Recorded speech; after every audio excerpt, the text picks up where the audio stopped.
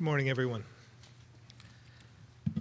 First of all, I wanted to let you know I signed another 1-month extension to the state of emergency. As a reminder, this is the tool we need for the mitigation measures still in place while we work to protect more Vermonters with the vaccine. But as we discussed last week when we outlined the Vermont Forward Plan, it won't be long before we're at a point where any adult who wants a vaccine will be able to have one, and we can ease restrictions in a measured way.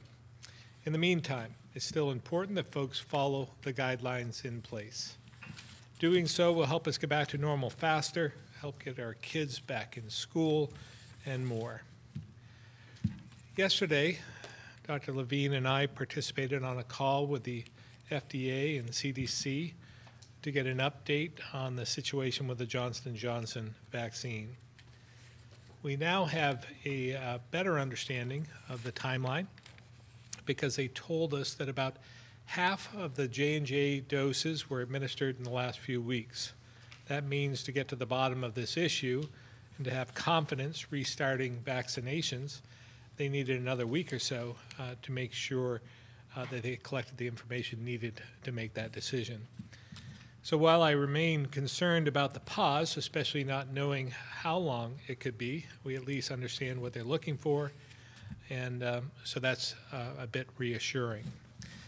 So, and they'll be meeting again next week where they will learn more and hope we'll be able to return to distribution of the J&J vaccine very soon.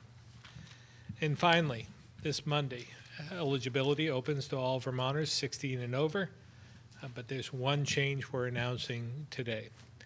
Tomorrow, those age 16 to 18, our high school students, will be able to sign up. As you know, I've made getting kids back into school a priority, and this step will help give those kids the opportunity to register for Pfizer doses 2 days early, which is their only option at this time, and possibly enjoy the end of the school year in a much more normal way. And again, on Monday, as scheduled, all Vermonters 16 plus will be eligible for vaccinations. Secretary Smith will go into further details in a few minutes, so stay tuned on that. Our strategic phased approach to vaccinations is one of the reasons we rank in the top 5 for rate of administration. And we were the first state to get to 90% of those most vulnerable, those 65 and over, with at least 1 dose. Unlike some states, we've made appointments based on doses we know we're getting. And it's allowed us to be nimble to react when we need to, like the Johnson & Johnson issue we're dealing with right now. So we really appreciate Vermonters' patience, and opening eligibility to all those 16 and older will get us one step closer to the finish line. So please sign up to get your shot. There's no excuse not to at this point. The vaccine is our ticket out of the pandemic so we can enjoy time with family and friends, do some normal things, get people back to work, and look forward to what I believe will be a very good summer here in Vermont. With that, I'll turn it over to Secretary French for an education update. Thank you, Governor. Good morning. I'll begin my update by reviewing the results of our weekly surveillance testing of school staff. This week was a school vacation week for about half our schools, so participation in the testing was off as compared to our normal rate. This week we tested 570 staff, which is about a third of the number we normally test. To date, this week's testing has identified no cases of COVID-19, so the positivity rate is 0%. The state positivity rate declined a bit during the same time period and remains low at 1.8%. Daily case counts in schools remain higher than what we saw in the fall. Typically, we are now seeing about 10 to 20 new case reports in schools each day, which certainly hasn't made it more difficult for schools to expand in-person learning. The trend in school case counts has plateaued a bit, is leveling off to a certain extent, but it still fluctuates on a daily basis. We do remain confident that as the vaccine is more widely deployed, the ability of the virus to spread in our communities will be reduced, which in turn will reduce the number of school cases. In the meantime, we will be publishing some updated guidance for our schools on the contact tracing process to ensure good coordination between schools and the health department. The contact tracing process in schools has been under increased pressure as a result of the higher case counts and our revised distancing requirements. Every month, we conduct a survey that measures the amount of in-person, hybrid, and remote learning our students are experiencing. We implement the survey at the end of each month. I thought I'd share the results of the March survey today. 85% of our schools responded in the March survey. In summary, the data from March do not show much change from February. About 55% of our students were in hybrid, 33% in person, and the remainder were remote. Again, the survey is given at the end of each month, so these data just represent a snapshot of a specific moment in time. When we break out the data by grade level, elementary students experienced a slight increase in the amount of in-person. In March, it was 52%, whereas in February, it was 50%.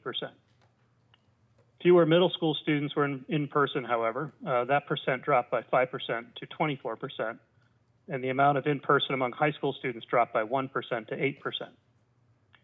I think, again, the relative stability in the data shows that the commitment on the part of our school staff and Department of Health to maintain school operations in the face of fluctuating conditions and logistical consideration. This takes a tremendous amount of work on a daily basis, and I want to thank everyone for their sustained efforts in this area. On another note, we received word that the federal government has authorized the Vermont Department of Children and Families and the Agency of Education to provide a temporary food benefit to pre-K to 12 students who would normally receive free or reduced meals at school. These benefits, called Pandemic EBT or PEBT, will be based on a student's learning model for each month. The amounts vary based on the ability of the students to access meals at schools. For example, the benefit provides $119.35 per student for a remote learning month and $71.61 for hybrid learning months, and no benefit for an in-person learning month. The PEBT program provides an electronic benefit card to eligible households to be used for food purchases at participating grocery stores, convenience stores, online retailers, and also farmers markets.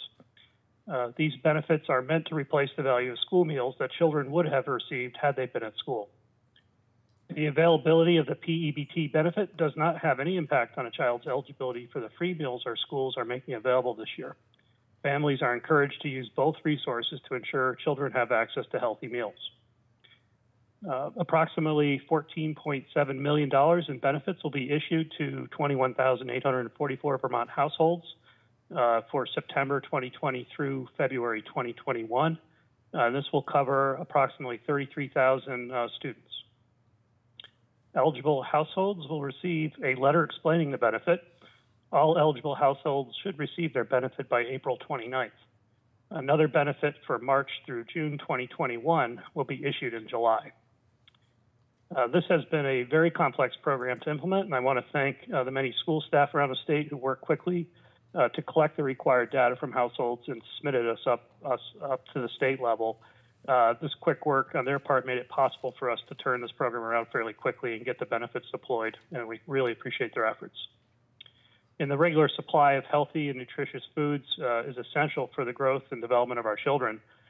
This benefit will help ensure students have access to nutritious meals through the end of the school year.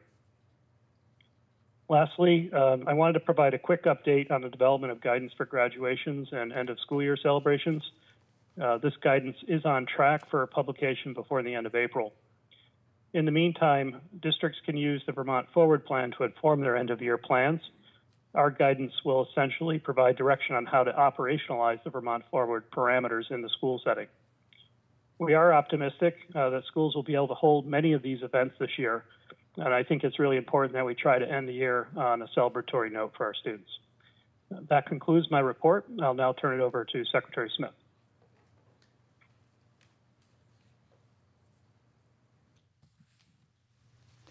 Thank you, Secretary French, and good morning, everyone. As you know, Vermont will follow the recommendations of the Centers for Disease Control and Prevention and extend the pause on the Johnson & Johnson COVID-19 vaccine for an additional week. The federal pause is in place to allow the CDC's advisory committee the time it needs to gather more data about reporting side effects.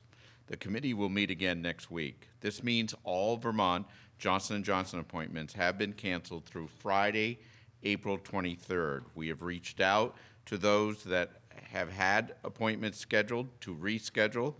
If you have questions or need assistance or you haven't been contacted by the health department, please call the vaccine call center at 855-722-7878. The department is working hard to open as many additional appointments as possible for Pfizer and Moderna vaccines, and expect everyone impacted by this pause will be able to get an appointment by the end of April.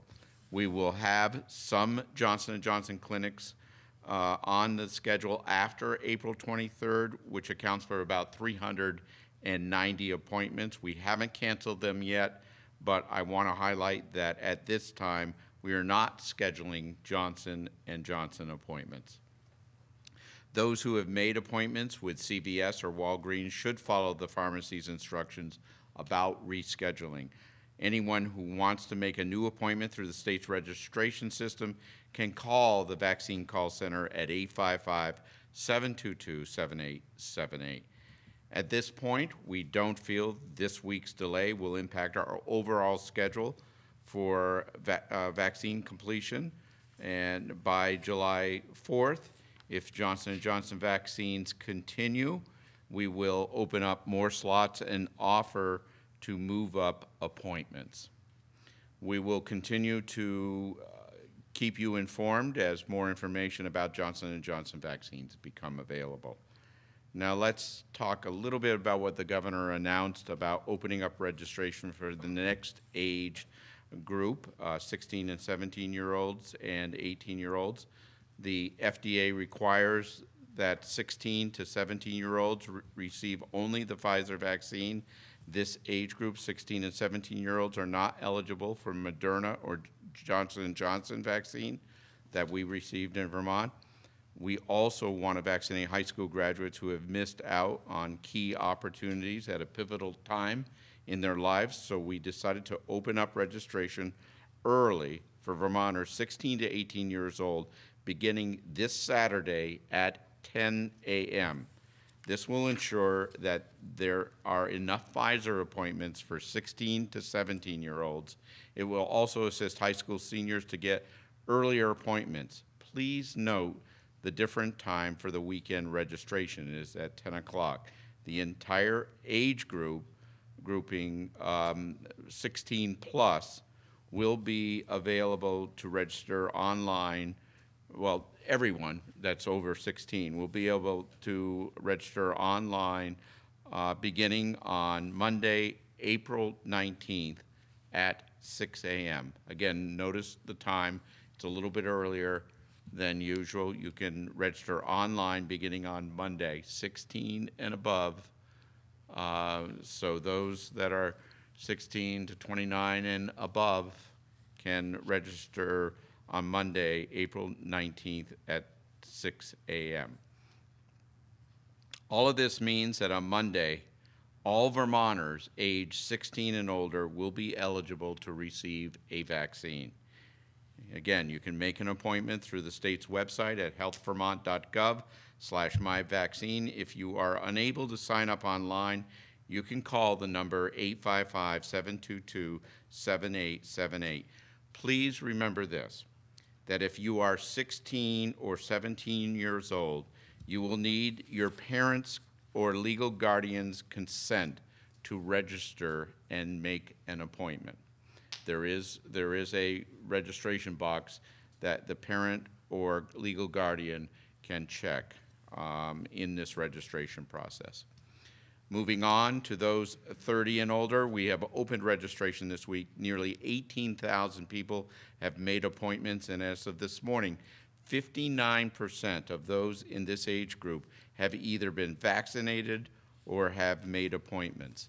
Turning to BIPOC Vermonters and households, 6,400 individuals have made appointments. We have made progress to close the gap between non-Hispanic whites and the BIPOC community from 13.3% which was the gap that I talked about a few weeks ago, to 8.9% when comparing percentage of people vaccinated. If you have not done so already, I encourage BIPOC Vermonters and household members, especially those 65 and older, to make an appointment on the state website at healthvermont.gov/myvaccine. We have seen that 65 years and older in the BIPOC community is lagging for registration, so we encourage 65 and older to please register on healthvermont.gov/myvaccine, or if you're unable to sign up online, you can call 855-722-7878. Please press 1 if you need an interpreter services.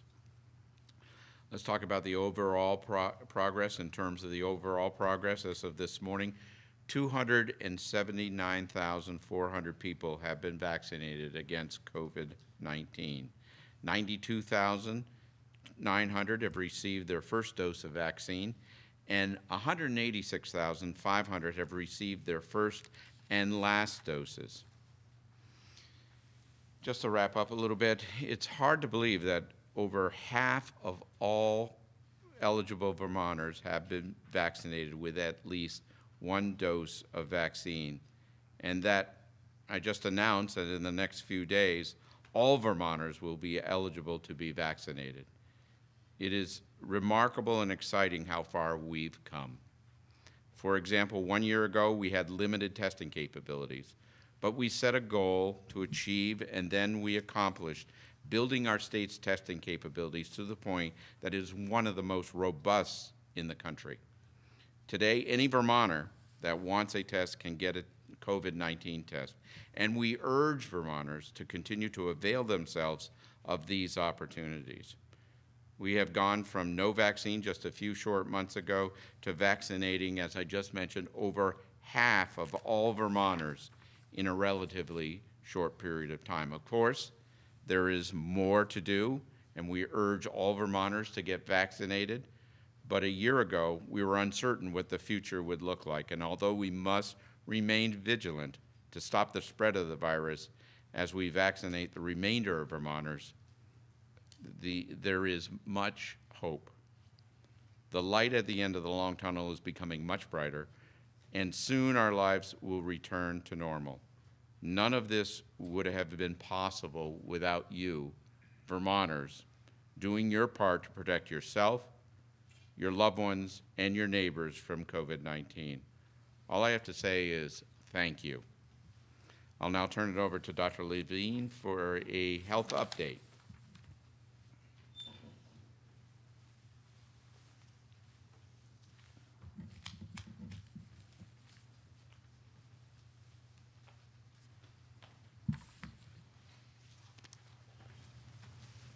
Thank you, Secretary Smith. Overall, we're not seeing a lot of change in COVID-19 data right now. Daily case numbers continue in their range of under 100 to the close to 200 range, but our 7-day average continues to trend downward and is below 140. Modeling projections continue to look along the more favorable scenarios as opposed to the worst case scenarios. Percent positivity rate continues below 2% at 1.9%. Hospitalization numbers continue in the same range, and today are 26, with 3 in the ICU. Our recent reported deaths are unfortunately bringing us now to 242. As we've discussed previously, that figure represents a lagging indicator relative to spread of the virus in the state, but we do know that the majority in April were among hospitalized individuals. On the very human level, each and every one represents much more than a statistic, and we extend our sympathies to family and friends. I can also share that we've now found variants of the virus in specimens for residents in 10 of Vermont's 14 counties. We only sequence a small number of samples at this point, so while we can't assess the true prevalence, at this point we are presuming these variants are circulating throughout the state, making up an increasing proportion of our positive tests. The overwhelming majority are the B117, first detected in the UK. This highly transmissible variant is fast becoming the dominant strain in the country. It at least partially explains why the virus seems to be spreading more easily in the state, and is a stark indicator of why adhering closely to all prevention measures is really essential even now, even as we continue to vaccinate as many Vermonters as quickly as we can.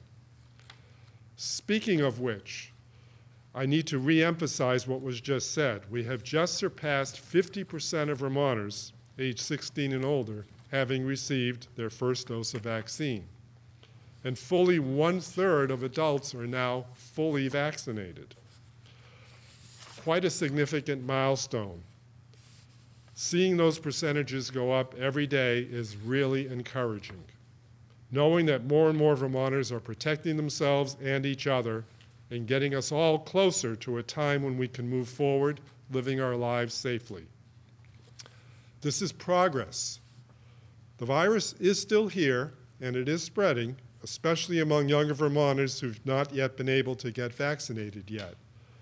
With the benefit of nearly 1.5 years of intense medical learning about the virus and how it spreads, my strong advice for those of you traveling for spring break is to go out of your way to follow all of the basic and simple prevention guidance.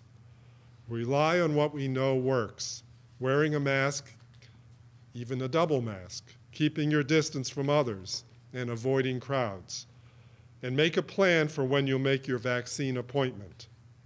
Go to healthvermont.gov/myvaccine, create your account today so you'll be ready for tomorrow and Monday when the final age groups open up and all Vermonters have become eligible. Finally, I want to follow up on some of what the Governor and Secretary Smith have said about the pause of the Johnson & Johnson vaccine. As you've heard, the CDC's advisory committee met Wednesday to reveal data about an extremely rare and severe type of blood clot reported among 6 of the more than 7 million people in the US who've received this vaccine. The committee determined it needed more time to gather data on the side effects. Whether you received this vaccine already, your vaccine appointment was impacted by the pause, or you are worried that this might affect vaccination efforts generally, I want you to know that I and all of us understand your concerns and frustration. The pandemic has been long and difficult, and it's thrown many curveballs along the way. This type of news, in some ways, can only add to the stress. However, and despite the few cases relative to the number of people vaccinated, it is appropriate and it's important that this committee of medical and public health experts be able to complete its process, to review the data, to provide guidance to the patient's healthcare providers. This is public health's commitment to safety and transparency, and it's how we build confidence in all vaccines. There are several points I want people to understand about the pause, the J&J vaccine, and the actions underway. First, this disorder seems to only have been reported in the US with the Johnson & Johnson vaccine. The other 2 vaccines in current use, Pfizer and Moderna, have not been associated with this. You should keep your appointment and feel safe in getting these vaccines. The risk to any one person who received the J&J vaccine recently is extremely low. Even so, if you've received the vaccine within the past 3 weeks and you develop severe headache, abdominal pain, leg pain or swelling, or shortness of breath, contact your healthcare provider. If it's been more than a month since you were vaccinated, you most likely have passed the critical time for this side effect. There are 3 key reasons for the pause. 1, to elucidate or educate clinicians about identifying this rare and novel disorder and the appropriate diagnosis and unique set of treatments, and to allow them to reflect on recent patient encounters and report potential cases that CDC can then review. Second, to educate and conduct outreach with you all in the public. And third, to wait this additional week so that if any of the 3 million recently vaccinated people are going to develop this disorder, it can be recognized and included in the analysis that's being conducted. We will continue to keep Vermonters informed as things progress, and you can stay up to date at healthvermont.gov/myvaccine or by following the department's @HealthVermont Facebook and Twitter feeds. I'm hopeful that in the end, we can move ahead using this vaccine with confidence.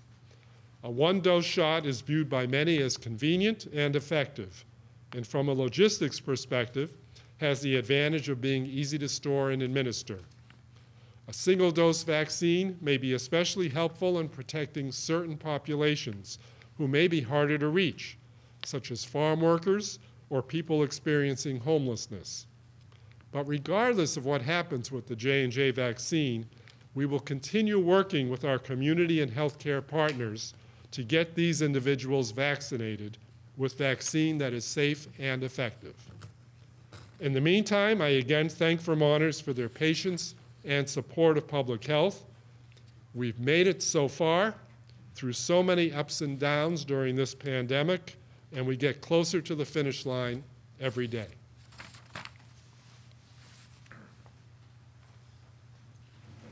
Thank you, Dr. Levine. We'll now open it up to questions.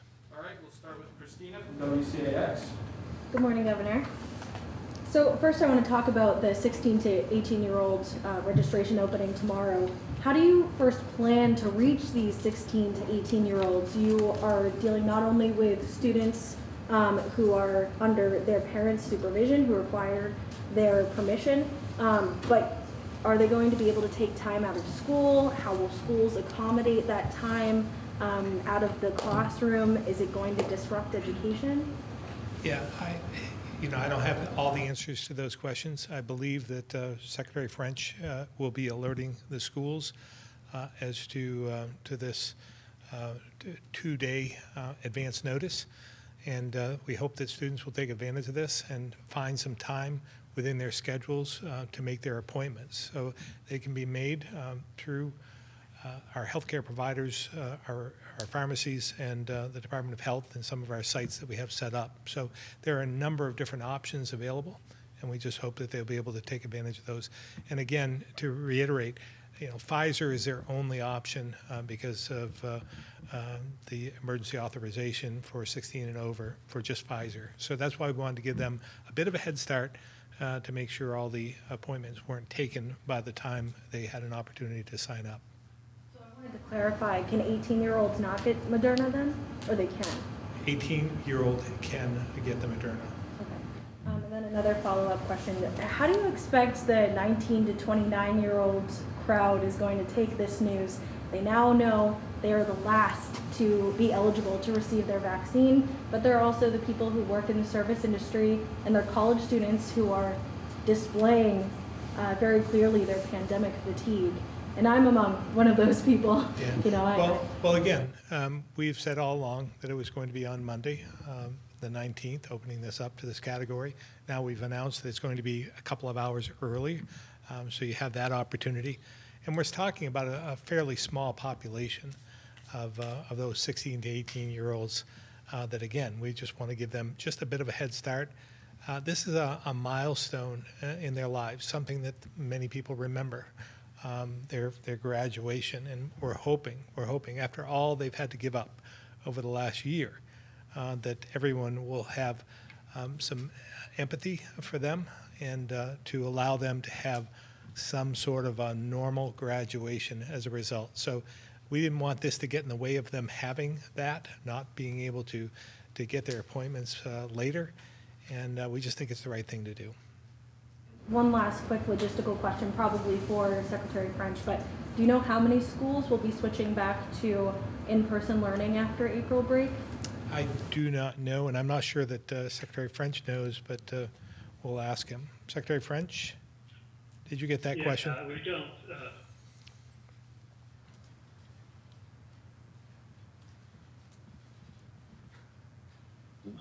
And then the other half next week. So I think, the combination of vacation plus the conditions, as I mentioned, are fairly challenging right now. I think, a lot of schools have plans, but they're going to make those decisions based on the real situation that they're experiencing on the ground.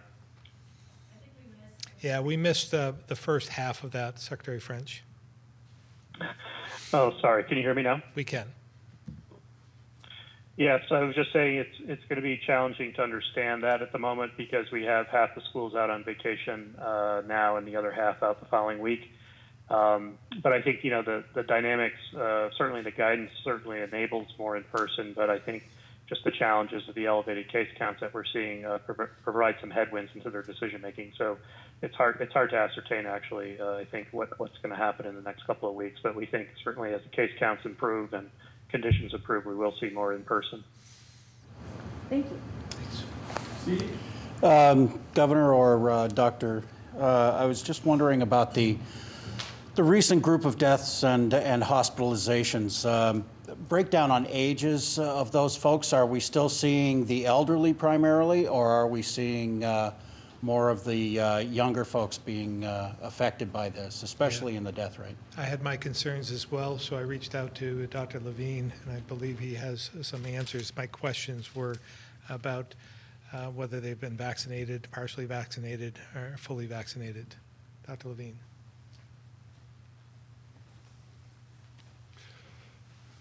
Yes, thanks, Steve. So one thing people have to understand is that not every death actually occurred on the day before it's reported for various reasons. The way deaths are reported, both for people who died within state or may have died in another state. The death rate over the course of April right now is certainly trending lower than the preceding 3 months.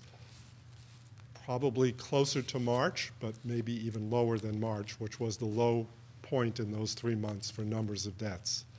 The majority have been people in the hospital. I've not noted any in actually a long-term care facility itself, a couple of people at their home.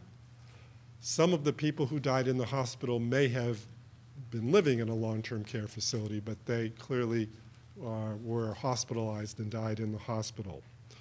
The age range goes from mostly the 50 to 90 plus age range, with a little predilection to the higher age range. There tend to be more females than males. The majority of these are labeled in our system as not fully vaccinated, trying to discern if any of them were partially vaccinated or not, and we'll have that data at a later time. But none of them were fully vaccinated, even in the older age range. Again, I think speaking testimony to the benefits of vaccination for sure. And these individuals, unfortunately, did represent a sicker subset of the Vermont population in terms of pre-existing illnesses, comorbidities, as we call it, chronic diseases. And a number of them did, it's always questioned by people in the lay community, did these people actually die from COVID? So in a number of cases, the majority, these truly were from getting COVID. In a minority, there were issues with having COVID as a disease that they probably died with but not died of. But the majority, COVID was instrumental in that. Thank you. Stewart, NBC5.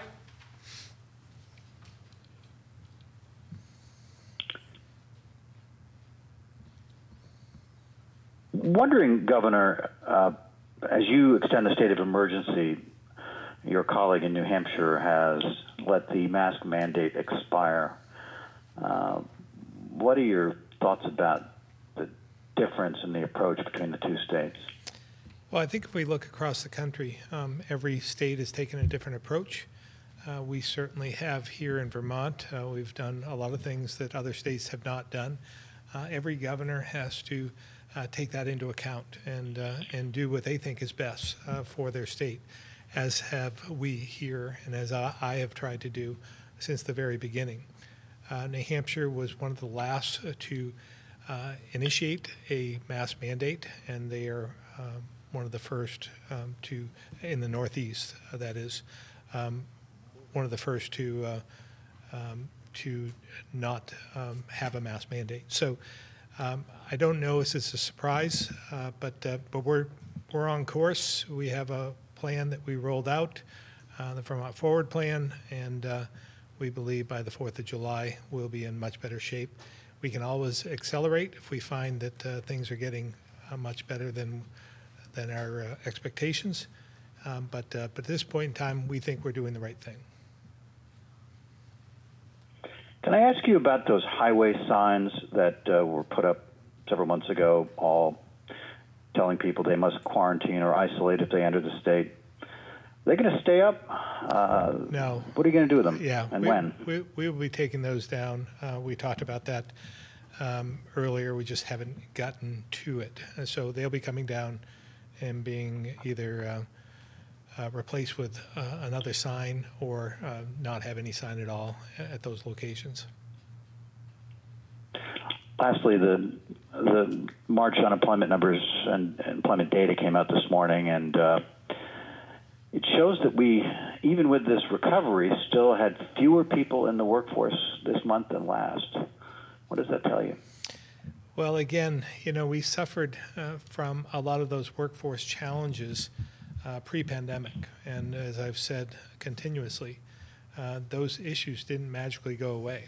They're going to be with us after the pandemic is over. So I'm concerned, obviously, about that. That's why all our strategies, that's why, you know, the plan that we laid out for the ARPA money is all about trying to make our lives different, bring more people into the state, more affordable housing, all kinds of initiatives, investments in order for us to welcome more people back into the state because we need them. Pre-pandemic, as you remember, we had a very low unemployment rate, the lowest in the country, but we had more jobs available than we had people to fill them. That's going to be the case after the pandemic as well. So I continue to be concerned. That's why, again, that's why we're so focused on trying to bring more people into the state.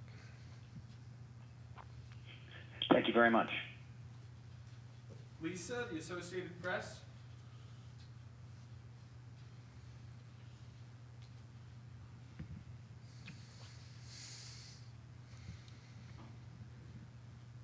Lisa, the AP.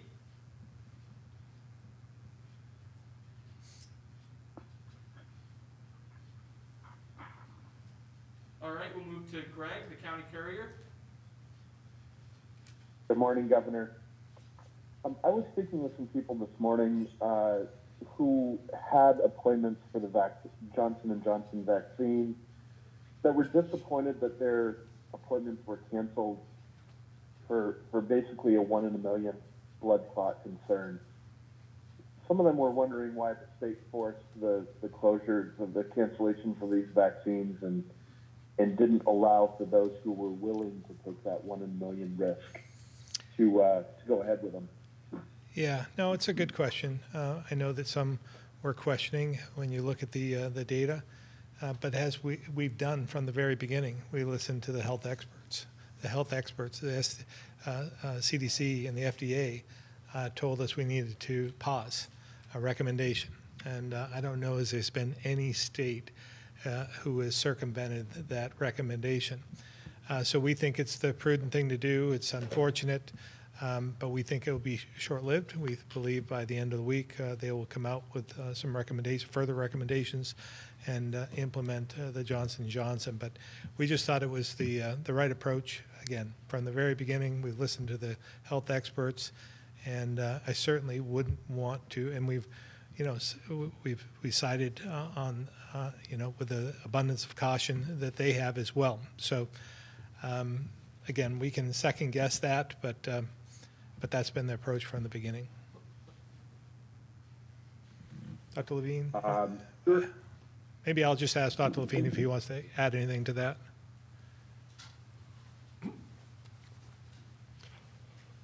One thing I'll say, if there's one message that every young doctor needs to get and have when they graduate medical school, it is 3 words: do no harm. If you think anything you're going to possibly do has the potential to do harm, you at least need to think about that. You need to have a good discussion with your patient about possible benefits, possible harms, a process called shared decision-making so that everyone is educated about it. The medical community and the public health community at large have felt that we need that extra little bit of time to get more information so that we truly cannot do harm. And if the vaccine, even if it provides harm to a very narrow focus of people in the country, that we identify them clearly and understand that before we go further. Keep in mind also, these are vaccines that are still under emergency use authorization, which is not to say that this is a major experiment going on, but it is to say that they haven't gone through as long a time period of being evaluated because of the trials going the number of months they went, and now our experience reviewing the people in the trials months and months later, but also our experience with all of the people in the country and the world getting the vaccine and reviewing how they're doing. So it's a prudent thing to do at this time in our experience with vaccines.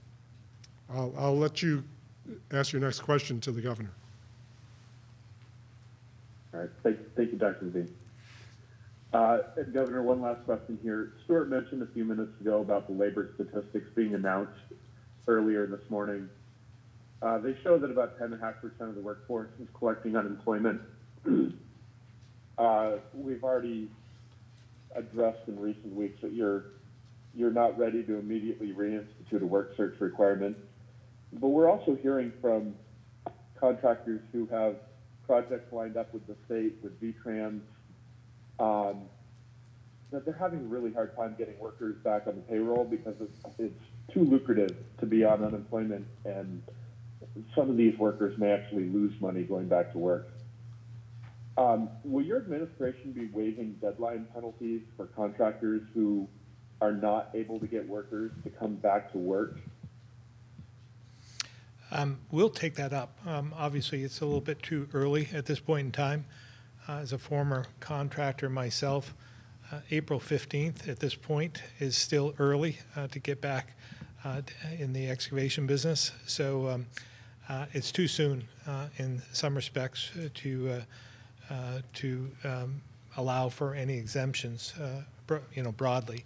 But we'll take it into account if we see that this progresses. We certainly will. We'll certainly contemplate that. In your opinion, Governor, when's the appropriate time for contracts to begin? If April 15th on a very mild spring is too soon? Well, I can only tell you again from experience. Typically in Vermont, May 15th is about when contractors get back to work. That's when most of the restrictions on back roads are lifted, May 15th. That's when the frost is out of the ground, the mud is dried up, and you can travel on some of those roads. So typically around, May is the time when contractors go back to work. I've seen a number of them back to work now. There's one working on I-89, and I know there are many who have been able to do that. So again, I think it's we'll take it into account when we do start up, and if there's an issue, we'll reflect on that. I will say the work search requirements, as I've said before, we will be putting those back into place fairly soon, but that's not necessarily going to fix the problem either. But we'll be putting that into place fairly soon.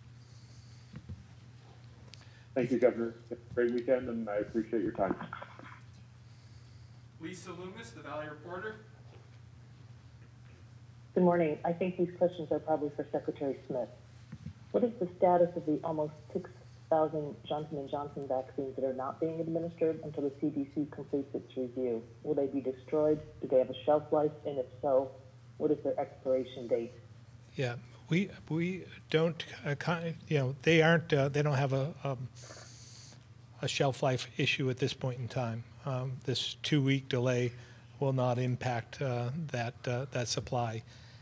They have stopped shipping us any of the Johnson & Johnson at this point in time, but any we have in supply is safe, and we'll be able to utilize that once this order is lifted. Great, thank you. And a reader has asked if we can verify that EMTs who are partnering with the state on COVID testing and vaccine distribution are being paid $40 an hour.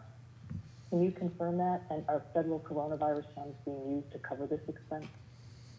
I don't know what the rate is, but I'm sure that we're using FEMA funding and CRF dollars, federal funding, to pay for that benefit. But Secretary Smith. At least we are using federal funding, FEMA funding in particular in this area. I don't know the rate that you have described, but let me do this. Let me do some research and get back to you. Thank you very much. That's it for me. Mike Donahue, the Islander. Thanks, Jason. Governor, one quick follow-up. I believe Dr. Levine indicated this morning 4 counties are without the variant. Have you been briefed as to which 4 counties are undetected as of now, and which ones are they? I don't have that information. Dr. Levine?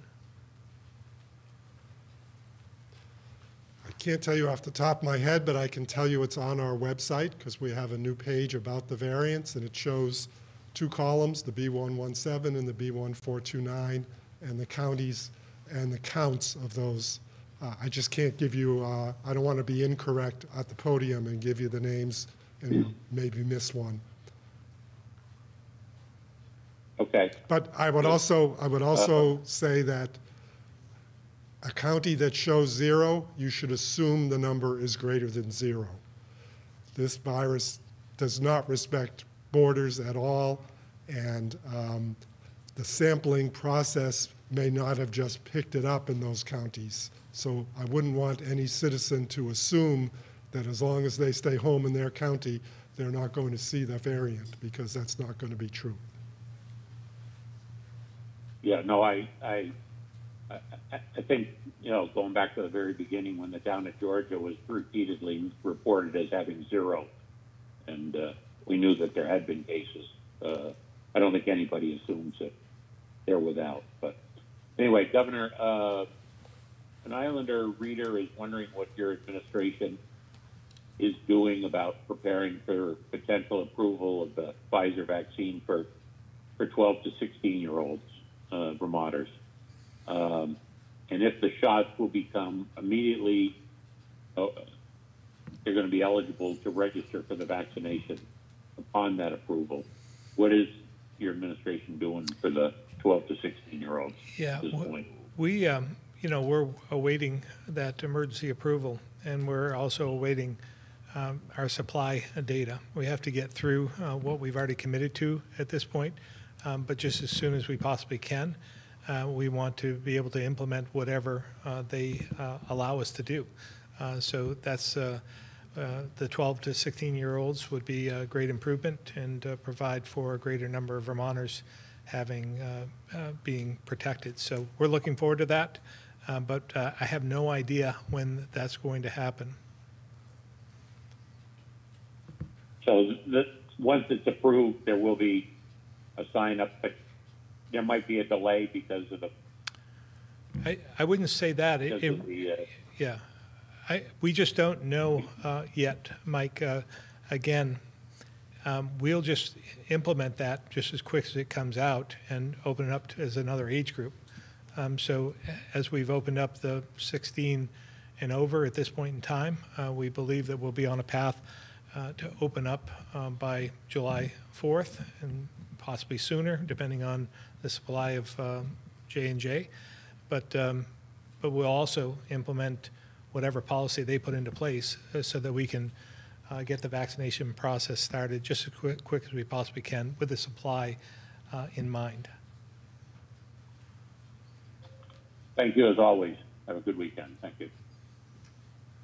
Joe, the Barton Chronicle. Thank you. I am curious, has the manufacture of the Johnson & Johnson been halted as well as the distribution? I know that there was a problem and a likely shortage to begin with, assuming that it is cleared to be used again. Will the supplies jump because of the lag? Yeah, I can't confirm this. Maybe Dr. Levine has more specific information, but I can speculate, and I would say that Johnson & Johnson is continuing to manufacture, and because they have confidence in the product that they have put forward and seen the results of that. So I would imagine, speculate, that they are continuing to manufacture the vaccine. Dr. Levine? Yeah, that's my impression as well. There was nothing in what the advisory committee said or did that told the company itself what it could or couldn't do at this point in time. Governor, if I could just add a comment on the 12 to 16-year-olds as well. All that has happened thus far is Pfizer has put out some media release regarding their very optimistic view of their data. Not that they're distorting it, I don't want to give that impression, in saying that they had great success in their trials.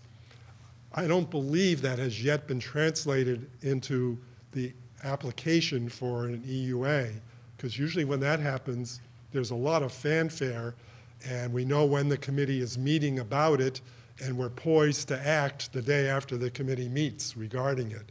So that's the process that will occur. So we'll have some advance notice about that and be easily able to set everything up that we usually do when we open up a new age band. My suspicion will be that isn't happening in the next couple of weeks, and it may not happen till even June. At that point in time, there's going to be an abundance of vaccine for every state. And we hope we will not be constrained by the resource allocation process, because there'll be plenty of vaccine that might outstrip even the demand for the vaccine. So it won't be as challenging to immediately open up a 12 to 16 age band and provide them with the vaccine real time. Thank you.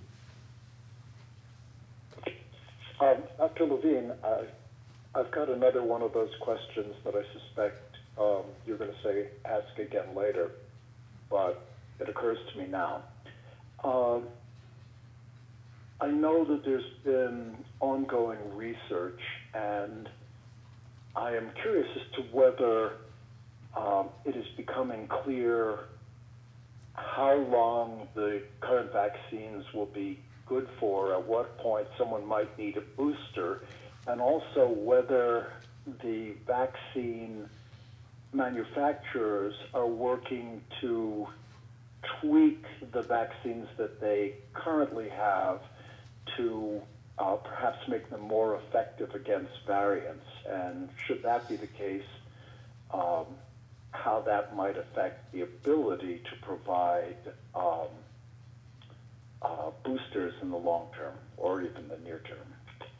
Sure. No, those are good questions, and I can actually give you a pretty good answer. This was even addressed in front of Congress yesterday by some of the White House experts in Washington who did not give a highly specific and conclusive answer, but give us a good idea of what's happening.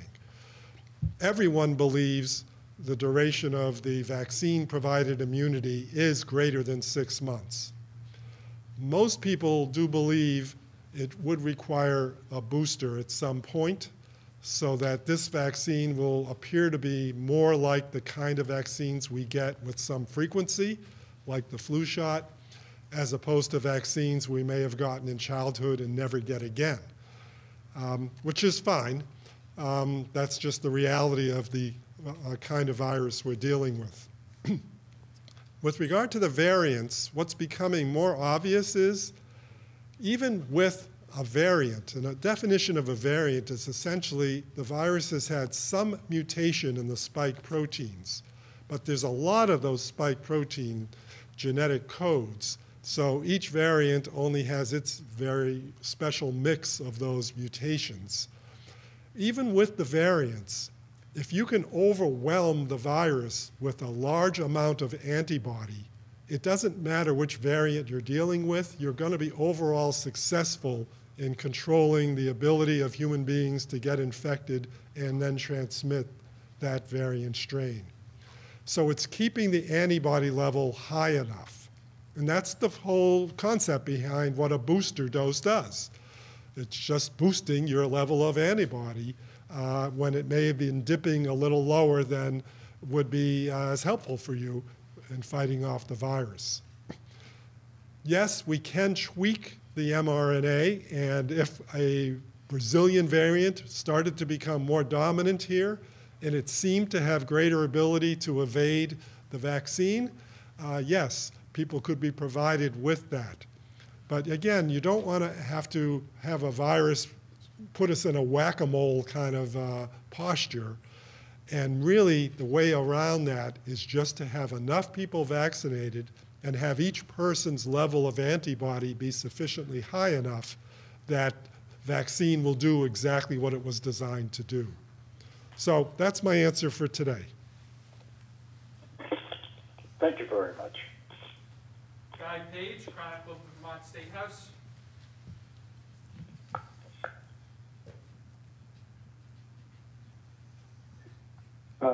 Governor, several of my readers are wondering why hospitals are not administering the vaccine to patients.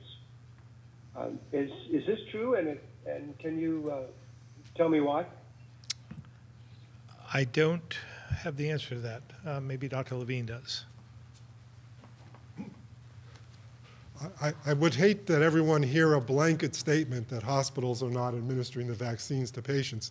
You may recall back in the beginning, we actually wanted to make sure that hospitals administered vaccines to patients in the age range we were doing in case there was a risk of them wasting doses, that they would have some left over for those who were in the hospital.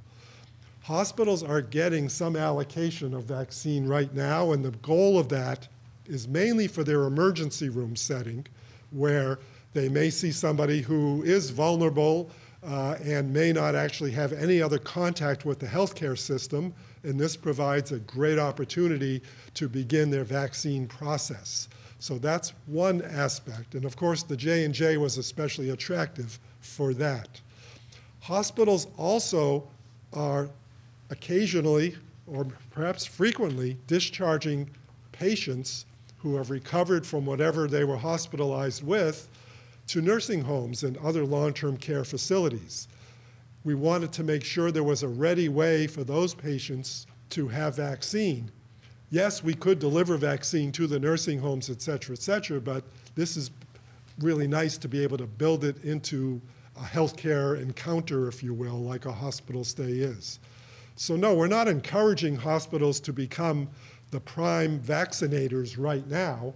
We have a huge pharmacy workforce, we have a huge state public health workforce, and we have all of our mass vaccination sites, often of which they are partnered with hospitals to carry out their task.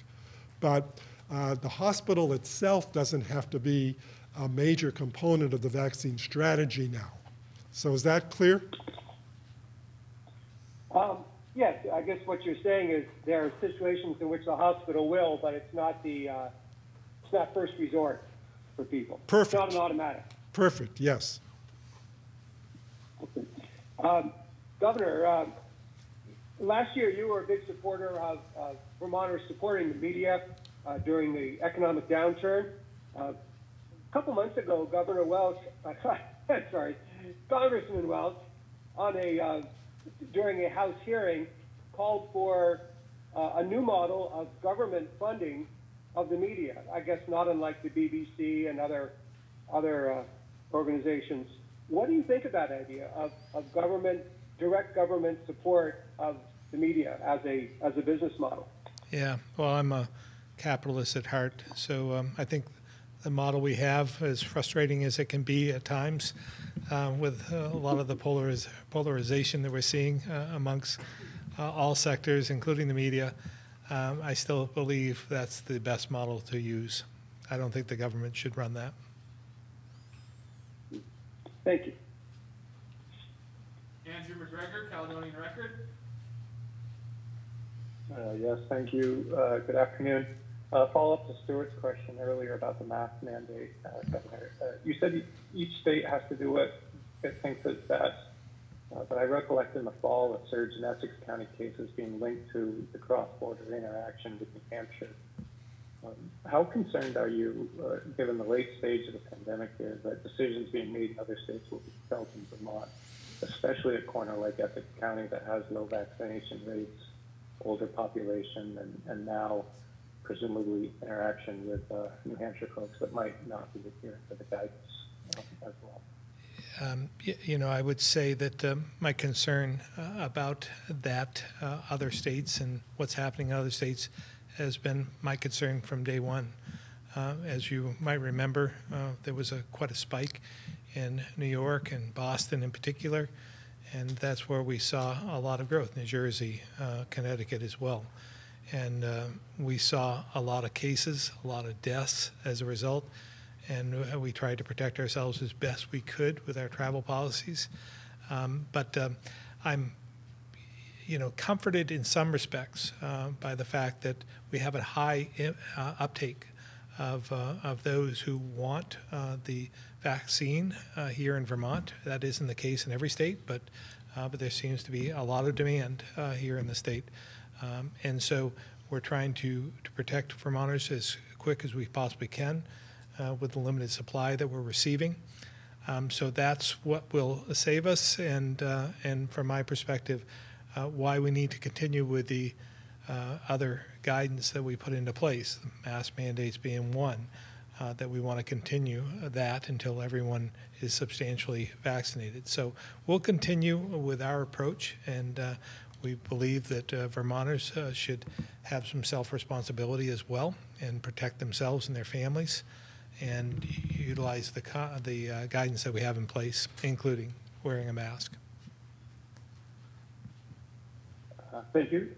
Shifting gears, perhaps for Dr. Levine, guidance for high schoolers that could potentially start receiving doses if they're lucky with scheduling as soon as this weekend. If they have some of the common side effects from the dose, like soreness, sore throat, sneezing, those types of things, is the advice in an abundance of caution for them to stay home until that clears, or can students go to school even if they have some of those mild side effects? Yeah, very timely question, Andrew. I don't want to be a contributor to any potential absenteeism rate issue, but I do believe the high school student should follow the guidance that we've been giving everybody all along. So if they have symptoms that are concerning to them, that could be vaccine side effects, but could also be related to COVID infection, they owe it to their community, their school community, to stay home for the day. We're not finding that people in the workforce at higher ages are having to take abundant time off from work because of side effects from the vaccine. It's not unusual for someone to feel some of these for a half a day or a day and take that time off. And in fact, our initial counseling to people has always been, we didn't want their entire workforce vaccinated at the same point in time, just because of the fact that we don't want to have a high absenteeism rate all at once. Thank you. Thank you very much. Derek, 7 days. Yeah, good afternoon, Governor. I'm wondering if this early vaccine registration for high schoolers is actually going to expand in-person learning. And if that's the goal, it would seem to me the way to do that would be a more concerted campaign, for instance, like clinics on campus next week or maybe last week, more than just opening registration a little bit earlier. Yeah, you know, we considered that and went through that. We had hoped that we might be able to provide for vaccination clinics on campus at high schools, but it got somewhat from a logistical standpoint, it got to be problematic. Having to make sure that they registered, having to make sure that they have authorization from their parents, and then having to prioritize. We have a lot of high schools in the state, and we can't get to them all at the same time, so then we'd have to make the decisions about where do we go first and what's the uptake there, what's the response going to be. So again, we went through that and we'd hoped that we could put a plan into place, but it just would have taken away from all our other efforts. So we thought this was the best approach, and again, we considered doing what you had said, but it just didn't work out. Yeah, so do you think this will expand in-person learning, or is this more about ensuring there can be in-person graduation? Yeah, from our standpoint, I think it's more about the graduations, because when you think about the two-dose vaccines, it takes, first dose, 30 days later, second dose, then 2 weeks after that. So at that point in time, we're getting into close to June, well into May. So again, that's our hope, graduation. Okay. And is there a public health case to be made for moving 16 to 18-year-olds up here? I know that the 20 to 29 category is where we've seen the highest case rates. Those folks are more likely to be working public-facing jobs or live in congregate settings on campus where the virus can spread more quickly, I would think. Is there a public health case for this? Well, we're going to open up 16 and above on Monday anyhow. So this is just giving them 2 days advance notice, so to speak, so they can sign up, because they only have one option, the Pfizer, and we just thought it was the right thing to do. But maybe Dr. Levine can answer the other part of that. That's exactly true, Governor. The public health equity case to be made is to make sure that they have access to the only vaccine that they can possibly be administered, which is Pfizer. Everyone else registering in the age range you're talking about will have choice in their vaccine, because it's not age determined. But this group, it's specifically age determined. So that's our intent, and it should be successful in accomplishing that goal. Great, thank you. And lastly, is this a decision that the state's Vaccine Implementation Advisory Committee discussed and recommended? I don't believe this was one of the things that they recommended. I'm sure they would agree with me, knowing who's on there, that from an ethics and health equity standpoint, it's the right thing to do, if I could speak for them. But that's all I can say. Okay, thank you. Eric, Times Argus. Yes, Governor, we heard from the head of a school wanting to know how the Vermont Forward Plan will protect children who don't have the option to get vaccinated. She expressed concern about the variants and how they may affect children, the move from going mask mandate to a recommended mask down the timeline. And a direct quote from her: "I'm feeling very vulnerable as a school leader who is in charge of keeping these children safe at a school without a lot of support to do so." Well, again, we will be providing guidance at that point when the emergency order ceases to exist. And part of the guidance will be in those situations, I would imagine, to have those who are not vaccinated to wear a mask in those situations. But we will be contemplating that and giving the guidance the best we can. And hopefully, by that time, there will be more options available for a younger population to be vaccinated. So, again, it's a while between now and September, and I think things will change dramatically in between that time. And we believe as well, and again, this is more of a question for Dr. Levine and maybe Dr. Kelso from an epidemiologist standpoint, but we hope that we're reaching herd immunity at that point, and that we will be able to stifle the rate of spread of the variants as well as the transmission of this disease. And I know you've spoken about this before, about the push and pull of opening too fast and not opening up fast enough. What would you say to those who feel this reopening plan is too risky? Which plan are you talking about? You mean the Vermont Forward Plan? Yes. Well, again, it's based upon the vaccination rates. It's done in steps. We believe that this is prudent. And when you look across the country, we're still one of the more cautious states, and as has been reflected with New Hampshire's announcement, this just isn't our approach. So we've been doing things, I think, fairly well here in the state, and we're continuing with the same thought process. And we think this is a methodical, strategic, and safe way to reopen, to get to a point where we're back to normal. I'd like to have Dr. Levine answer the question, your previous question as well.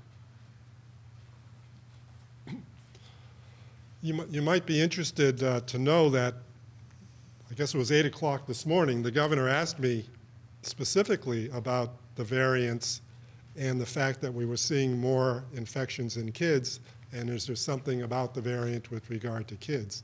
And since that time, I've been able to do a little bit of research as well as speak with some of my academic clinical infectious disease colleagues, and the consensus is pretty much that the variants have an increased rate of transmissibility across the age spectrum. So it's not a surprise we're seeing it in this pediatric population as well, but it's not unique to that population, nor is there something from human physiology standpoint that has currently or yet to be worked out that would indicate that there'd be a unique susceptibility in the kids to the virus that we're talking about, and to the variant strain specifically. So that's sort of input on that. I might also add, we've been talking a lot about masking and mask mandates and what have you this morning, and the governor and all of us in the team would not have been recommending a mask mandate if there wasn't scientific evidence that a mandate does give you some incremental benefit in the power of masking in preventing more transmission of infection. But I don't want people to forget the fact that even without a mandate, just masking is the concept here. And masking is still a very powerful intervention and mitigation strategy, as we've shown over and over again. I feel like this is a first President Bush kind of message about read my lips, but we've been talking about Governor Sununu, and all the focus has been in the headline on the mask mandate is gone. But if you actually heard what he said and what his public health team is saying constantly, it is still wear masks. It's just we've taken the mandate away. He hasn't taken away the emphasis on the power of masking and the evidence that masking can be helpful to the population of New Hampshire. So we hope they'll listen to that because as the previous questioner, I guess Andrew was asking about Essex County, we are concerned about that and we'd like to see our improvement in rates continue. Okay, thank you very much. Yeah, a couple more things on that while I'm thinking of it in defense of New Hampshire. They took a different approach as well. In some of their communities have mask mandates in place and will continue to have mask mandates in place. I think Hanover being one. So I don't know how many others throughout New Hampshire have those, but those are community-based. As well, I just wanted to again remind everyone with our Vermont Forward Plan, this was put together in conjunction with our whole team and our health experts. And so we wouldn't have moved forward with this without their approval, without their insight, and without their recommendations. So we all feel strongly that this is a safe approach and that it is based on a strategy that we've been using since day one, and the number of vaccinations and the supply of vaccine coming into the state, and we feel good about it and that it's safe. Okay, thank you. Michael, VT Digger. Hi, I wanted to ask another question about New Hampshire. Starting on Monday, they are allowing anyone to get vaccinated there, regardless of residency, which means that for some Vermonters who live on the border, that may end up being a viable option for them to get the vaccine sooner. Is this something that you would encourage people to take advantage of? And is the state planning on publicizing that as a potential option for people in these border communities? Yeah, well, again, up in the Northeast Kingdom, we have made a deal with a hospital there in Colebrook to administer vaccines for Vermonters. So trying to find, if you live on the border and there's a vaccine site available and they have supply, then I think they should. And it seems as though maybe New Hampshire has more supply than demand. I don't know that for sure. But if they're opening up to a larger sector, they should maybe give it a try. But I have a feeling that with their appointments, they may be stretched out into maybe May or June at this point in time. But we'll see what happens when they open it up to everyone. We're hoping, again, by the end of the month, if we get the Johnson & Johnson back online, we'll be doing somewhat of the same thing. I think we had announced, I think it was the 30th of April, that we were going to open it up to those who have, are coming back to the state, second homeowners, as well as those in universities and colleges who are even going back home for the summer to sign up so they can at least get their first dose while they're here. So we're doing the same thing, but we don't have the supply. It doesn't appear that we have the supply that they do, maybe because the demand that we have are experiencing. Got it. Thank you. Cat, WCAX. I have a couple clarifying questions. Are the federal pharmacy partners also ready to sign up the 16 to 18-year-old group tomorrow? Yes. Great. And will the state be releasing more vaccine appointments tomorrow? I know some people in different areas of the state have told us appointments are booked a little far out in their area. Secretary Smith. Kat, we will be releasing Pfizer appointments tomorrow for those 16, 17, 18-year-olds as well. For the 18-year-olds, they'll have a more appointments available to them. How many appointments are going to be available tomorrow? I don't have that in right at my hand, but we'll definitely be opening Pfizer appointments. I'll get that for you. Awesome. And do you expect that there will be a high vaccine uptake among the younger age group? We know some research showed up to maybe 20% of people 18 to 24 didn't really plan on getting the vaccine. That might have been a national number, though. Yeah, how much compliance, I guess, do we expect amongst young people with this? I mean, using Commissioner Piechek's data that he's been showing, we expect a high uptake along all the age groups. Obviously, this is the age group that we're concerned most about. because you think you're invincible at this age, at a younger age. So I'm hoping that we have the uptake based upon the survey data that we have accumulated. Secondly, I just want to say we aren't just sort of sitting by. We are communicating out on the benefits of a vaccine. And as I've said before, our plan is to have Vermonters of that age telling other Vermonters of that age why this is important to get vaccinated. So I hope through parents, through legal guardians, through friends and associates, because they won't listen. People tend to listen to their peer groups through friends, that they will listen and get vaccinated, and that's our hope here. I think we'll see a fairly significant uptake compared to the rest of the country. Last one. Do we know how many people are in the 16 to 18 age group? Yeah, I'll get that for you too. I think it's, I don't remember exactly what it is, but I'll get that to you as well. Thank you so much.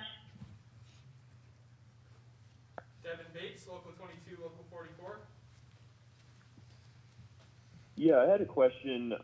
If we are looking at booster shots of the COVID-19 vaccine a year from now, what might the outreach for that look like to try to get the strong turnout we're seeing right now?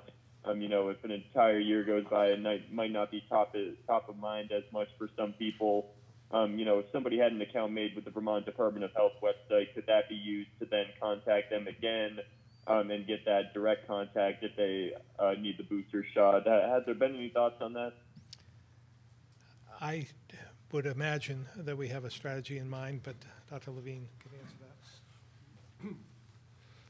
Yeah, first of all, we should all hope that a year from now, this is not the only thing we talk about, and that it's not front page headlines all the time, and we're tracking everything the same way. We will still be tracking a lot, but hopefully it will be a little more in the background. What you're missing in the question is the fact that probably sometime, if I could guess, over the summer, there's going to be a definite transition of vaccination strategy back to where it always has belonged, which is in the healthcare community, in the primary care and specialty care offices around the state. That's the way vaccination has always been done for everything, and that will still happen. Not to leave the pharmacies out. The pharmacies will still be a core component of that strategy, as they have become for many other vaccines. But you will not have to see large vaccination sites that are coordinated through the registration system we're doing right now should a booster become part of our future. It will be just like when you needed to get your flu shot every year, you made a decision. It was either in the context of having health care at a certain site and you just went to that site to get your flu shot, or it was when you were going to have your other medical problems followed up on, and they said, you want your flu shot today? And you said, sure, let's get it out of the way. Or you went to the pharmacy because that was the way you had traditionally done it. So that's what will happen if and when boosters become the rule with COVID-19. Great, thank you. Aaron, BT Digger.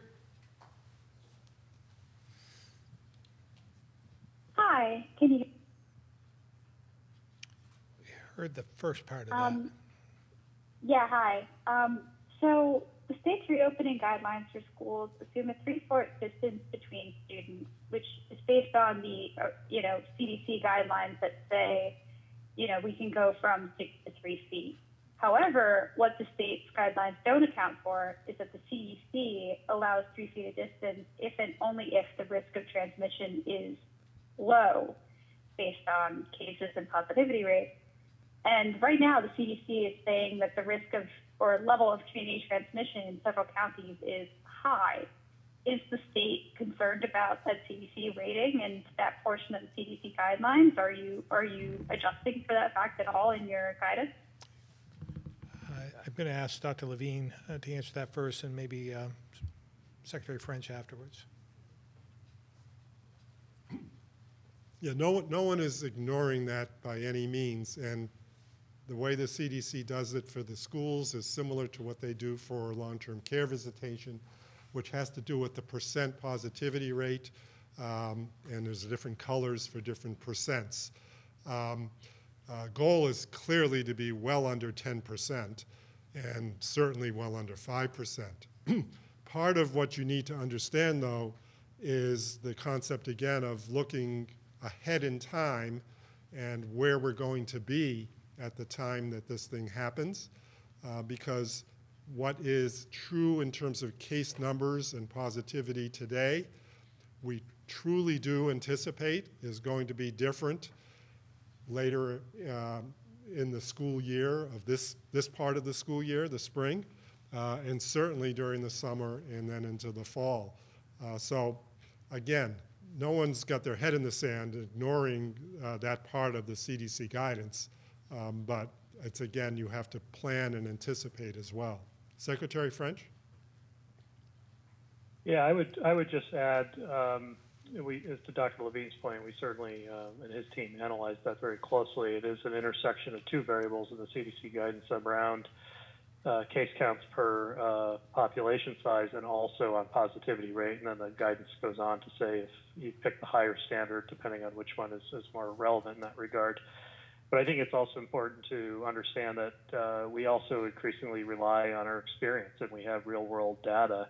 And Vermont was operating at 3 feet at the elementary level all fall, well before the CDC moved its guidance. So we have an understanding of that, and we have a keen understanding of how our schools are situated and their ability to implement guidance with fidelity, which is also another important consideration. So, yeah, we certainly took that into consideration, analyzed the reports behind the CDC recommendations, but as Dr. Levine mentioned, also have to then translate that into a projection of where the state will be in the coming weeks and do what we think is best for Vermont. I'm not sure I understand. Are you saying that the fact that we don't currently meet that CDC guidance is okay because you predict that we will in the future? Not quite. We evaluate the CDC recommendation, as Dr. Levine said, and it is a recommendation, so that's important to acknowledge. But I would say that, previously we were operating at a lower standard than the CDC recommended, and we have real-world data suggest that that can be done safely, and that essentially are the conclusions of several of the studies, and particularly the Massachusetts study that was behind the CDC change in regulation that basically pointed to there's no significant difference between 6 and 3 feet. So all of that has to be taken together and evaluated. And that's, I would say, what we've always done successfully to date is to consider anything, certainly from the CDC and other studies, but then apply it to our real-world context of Vermont. So just to be clear, even if the data or the numbers in Vermont go much higher, you're not going to kind of go back to 6 feet, even if the CDC guidelines would very much call for that under that instance because of the data in Vermont? Yeah, I don't think it's as simple as that. We certainly wouldn't hesitate, as we have in the past, to modify our guidance if we thought it was necessary. But I think, it's also important to note that we have areas of the state that are very sparsely populated. So take Essex County as an example. A couple, increases there can really skew the sort of population counts per on a density basis. So we just have to, once again, really understand the findings from the Vermont context. Okay, thank you. Liam, VPR. Hi, good afternoon. In regards to opening up the vaccination sign-ups a little bit early for people in high school, you're talking about how there's a certain amount of health that, a public health equity argument to be made since people 16 and 17 can only get one of the kinds of vaccines. And, and I'm wondering a little bit about an ask that was made last week by restaurant workers to get vaccinated a little bit early. And, that tends to be a younger population who are more at risk of contacting people in the public and being exposed to the virus. So I'm wondering sort of from an equity standpoint why you didn't prioritize public-facing people like grocery store workers and restaurant workers, but did for younger high school students? Well, again, I think I explained that fairly well. This is a once-in-a-lifetime opportunity for them as they graduate from high school. I'm sure you can relate to that probably better than I can. You're probably closer to that memory than I am.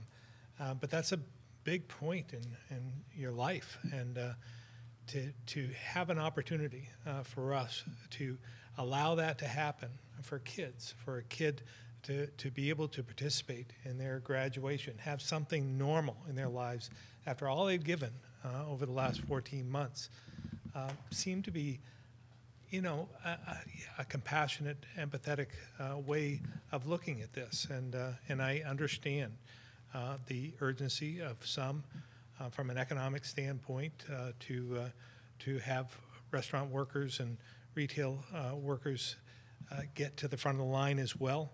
But we're not talking about that many people getting to the front of the line here. And again, to make a difference in their lives, this once-in-a-lifetime opportunity, I think is a sacrifice that many would be willing to make. But that's just that's our thought process. I know that there's some who might disagree, but that's the path we took. You know, I mean, I am certainly a little bit closer, I guess, to my high school graduation and that once-in-a-lifetime opportunity. But I think, you know, a lot of these people, the economic livelihood probably outweighs that, or I think some might make that argument. So, you know, and also just the amount of spread that has been occurring recently, I think, do you think that the state could have mayed slowed the spread? And we know that, you know, deaths are a lagging indicator as well. Yeah. I was just wondering if there's an opportunity to reduce spread. Liam, I think we have to go back as well to looking at the data. And the data really doesn't support that there is spread within within restaurants at this point in time. It seems elevated, the transmission seems elevated because of the variants that we're seeing throughout all sectors at this point in time. It's not just there in the restaurants. You could point to, I look at the number of gatherings that I see on the epi report, that's where we're seeing a lot of the spread of the virus. I see it in all kinds of different businesses, whether it be auto dealers or be it manufacturing or be it any type of business. So it's not pointing directly at restaurants, and I think that that's the fallacy in the argument.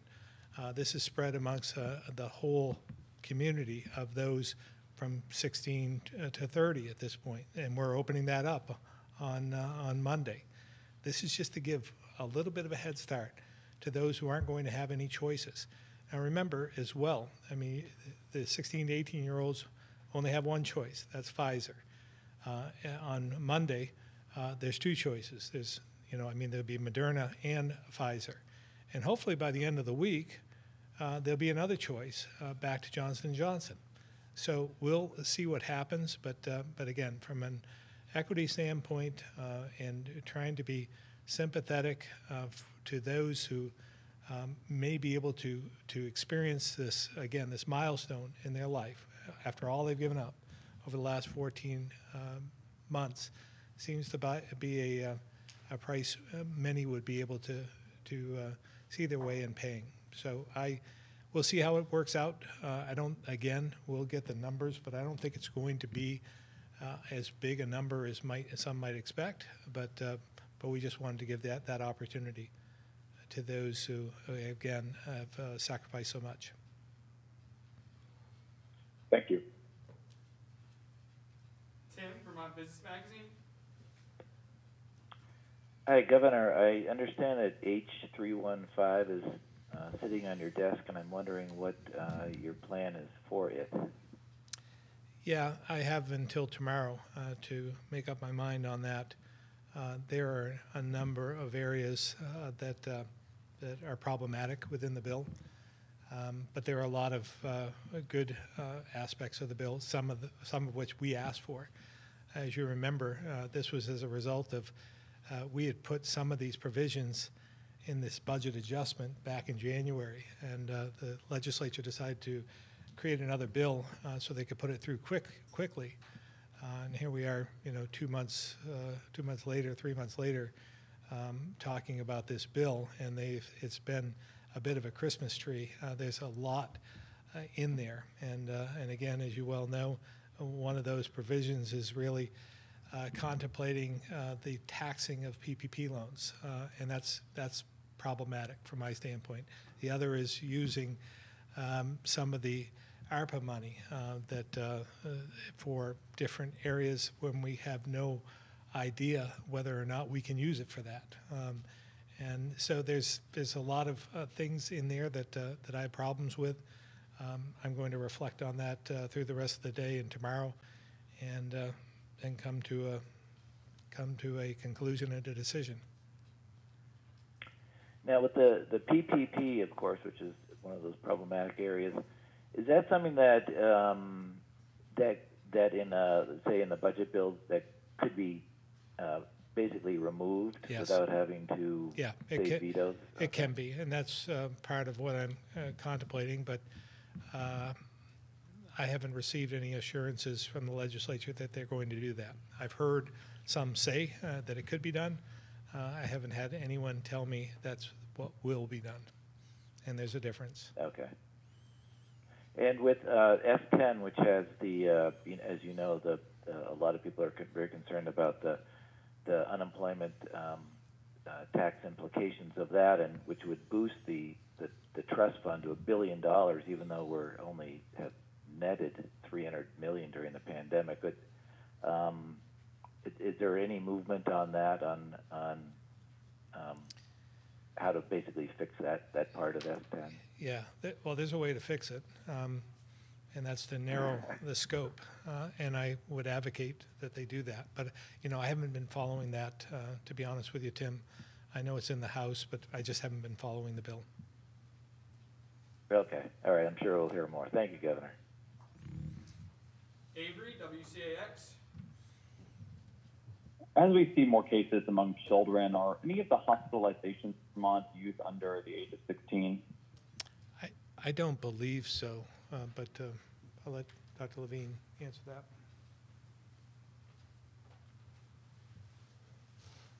Yeah, I can't be precise, but I'm not aware of hospitalizations in that age group at this time. Okay.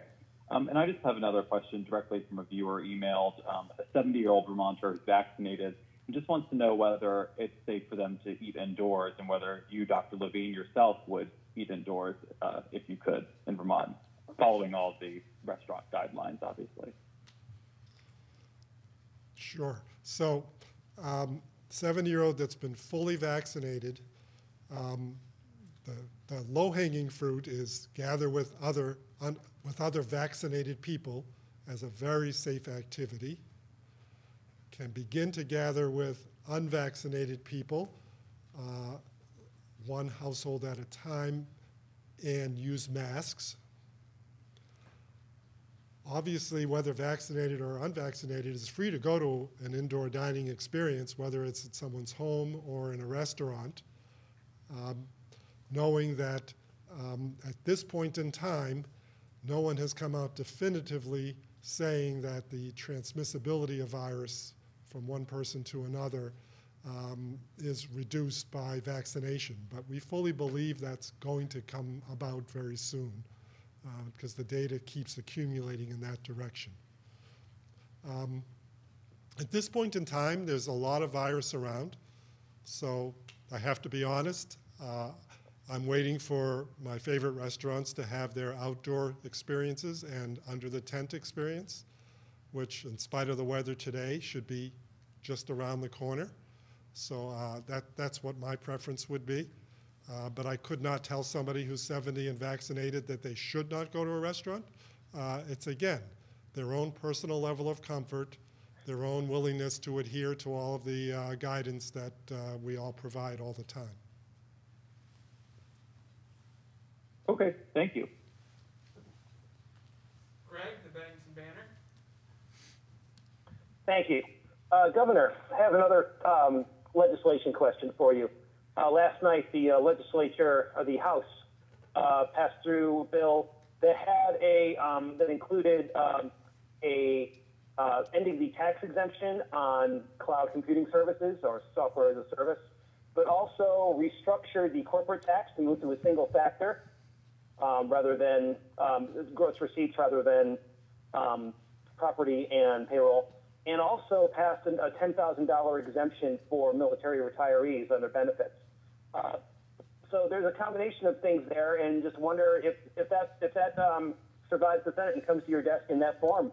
How would you balance those things out, and do you think you'd sign it? Yeah, well, it has a long ways to go, obviously. A couple things. Yeah. I'm opposed to a cloud tax. I don't think that a $10,000 exemption for military pensions is enough. I think it should be a full exemption. And what was the third one? The third one was the change in the corporate tax factor from payroll and property to gross receipts, sales, if you will. I haven't looked at that aspect, but we'll see where it goes when it goes to the Senate. But I would say I have some problems with many aspects of that bill.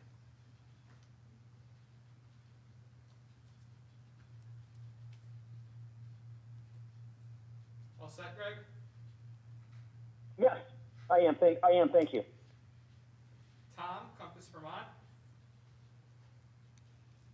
Thanks, Jason. Will you get your next update on where they're going with the Johnson & Johnson vaccine, if they're going to continue to pause it on Tuesday, or will you possibly get any information before then? I don't think we'll get, we'll probably be updated with our White House call on Tuesday, but I don't think they will tell us anything conclusive at that point. I don't believe they're meeting. I've heard two separate scenarios. I'd heard that they were going to meet on Wednesday, but I'm being told that it may be Friday. So I don't know as we'll know until the end of the week before the advisory committee actually meets. So they're the ones who are going to have to make a decision or a recommendation. And then I'm not sure if it goes to the FDA and CDC because they're just an advisory panel. But as we've seen over the last number of months, whatever the advisory panel does, the CDC and the FDA follow suit. Okay, thank you. This one's a hardball, so brace yourselves. Did Dr. Levine author the masks on faces, 6 foot spaces? I don't know. That's a better question for him.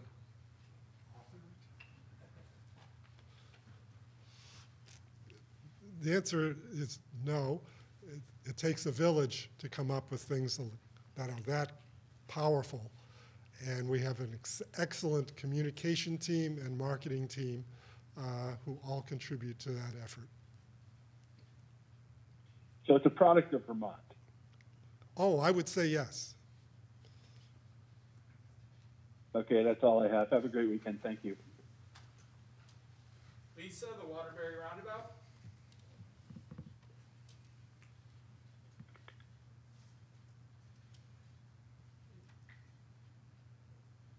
Thanks, Jason. Can you hear me?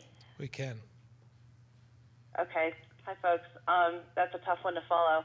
I'd kind of like to pick up on where Aaron was asking about the school question and Governor Scott's theme of how, the kids have paid a long price here for the last year or so, and we want to sort of finish on a good note, especially with the older kids, I suppose. But there are students on vacation right now this week, and then there are more going on vacation next week, and they will be returning either Monday or a week from Monday back to their schools, and in many cases, especially the kids that are in 7th to 12th grade, are going to be coming back to bigger classes at closer proximities because of the 3-foot rather than 6-foot rule. But I guess what I'm hearing a lot, and people are looking for some reassurance and understanding, and maybe Dr. Levine can explain if there's science behind this, is the no quarantine and kids can come back to school and get a test 3 days after they return from travel. There are families where adults are vaccinated and the kids aren't, but they're going to go and visit grandparents and family members over their spring breaks. So there's going to be kids coming back to school and not getting a test for a few days and maybe not getting the results for another day or so. It's kind of circulating now in classrooms with even more of their peers who are not vaccinated. People are kind of scratching their heads wondering, you trained us well on the 7-day get a test after 7 days, so now it's less than half that time now. Can the test pick up whether someone has the virus after with that 3-day wait? And what's the risk here as far as it being elevated now with them being able to circulate without any staying home and waiting for a test? Dr. Levine. Yes, a lot of thought has gone into this. I want people to be aware there are many states where there have never been any real travel policies in terms of quarantining or testing in or out of quarantine policies. And they actually, many of them have had schools going for a long, long time as well. So with that as backdrop, the reality is that we are still, number one, telling people very clearly that the universal guidance that we've talked about it is in place. The little rhyme you just heard from the previous caller hasn't gone away. And indeed, if you're actually outside the borders of Vermont, one needs to be potentially even more careful about adhering to that guidance, knowing that the state may have different rules and regulations compared to what Vermont has. So we're counting on people doing that as part of the way they vacation, whether they're vacationing out of state or within the state. That's very, very important. In addition to that, yes, you can pick up things 3 days after somebody's exposure. We always are concerned about the fact that people may have been exposed in the 2 days prior to them to being in contact with a person who was infective. So adding that window of time in as well lengthens that a little bit. People are not supposed to return to their work environment or school environment if they have any symptoms. So whether you have obtained a test or not obtained a test, whether the test is positive or negative, if you have symptoms that are even close to COVID symptoms, such as sneezing and runny nose and nasal congestion, you should avoid going back to the setting where you could potentially infect others. So none of these things have changed at all. The only thing that's changed is the absence of a quarantine requirement. We are now, amongst New England states, still in the most aggressive, if I could use that word, for requirements on Vermonters coming back into the state in terms of having a testing requirement at all and that kind of a travel policy. So we feel pretty comfortable with that at this time. Okay, that's helpful. I guess I was thinking more about not so much workers, adult workers going back to their workplace, et cetera, but kids being as asymptomatic as they've shown to be, that it's kind of hard to know. They may not have symptoms, but they could potentially have been exposed or even have the be carrying the virus at that point before they're tested. And so it just sort of is a little bit more of an unknown, I suppose, until they're able to get their test and hope that they're, I guess they're still using the masking strategies in school and some distancing as well to try to reduce their contact with other people. Yeah, no, and I can extend my discussion to them as well because as Secretary French has provided each week with his astonishingly low levels of positivity rates in the tests of school employees, they are one of the most careful populations living in the state, I would contend. Even though we're not testing every one of them all of the time, we're getting a good sample from the pre-vaccine era into the vaccine era now, and we're finding very, very low rates. So assuming all of their care and careful behaviors continue through the spring break, which I have no doubt they would, I think that also is on everyone's side. I don't know if Secretary French wants to add to anything I've said. No, I think, Dr. Levine, you covered it. It is, it is a challenging time period, I think, to bring together the changes in guidance with the operational realities today. And, again, I just harken back to the fact that we've navigated several of these sort of transition periods throughout this year. We've done it well. There's always times of, I want to say, turbulence, of difficulty in implementation when we come to one of these transition points, and we're clearly in it now. But I would just point to our demonstrated track record of operating our schools safely, and it does require all hands on deck to do so. But we've pulled together as a state to sort of do that very well from my perspective. And if Secretary French, as you're talking about writing out the turbulence, if after the schools reopen after their break periods, whether it's next week or the week after, if they see that there are cases popping up among their students, given some of these changes that are implementing, they have the ability to, at that point, reassess, correct, as far as like how they're conducting their operations, whether they're still doing the 3 feet or 6 feet, or whether they're remote or not? No, really, their sort of tactical controls around their operations, and staff availability and so forth, all those logistic pieces. But we've made that distinction all along. Again, it's sort of a key ingredient of our success is that we have been very directive on what are the sort of non-negotiable health standards that all schools must follow, but we do defer to them on how that gets implemented to a certain extent, particularly on how it impacts their daily operations.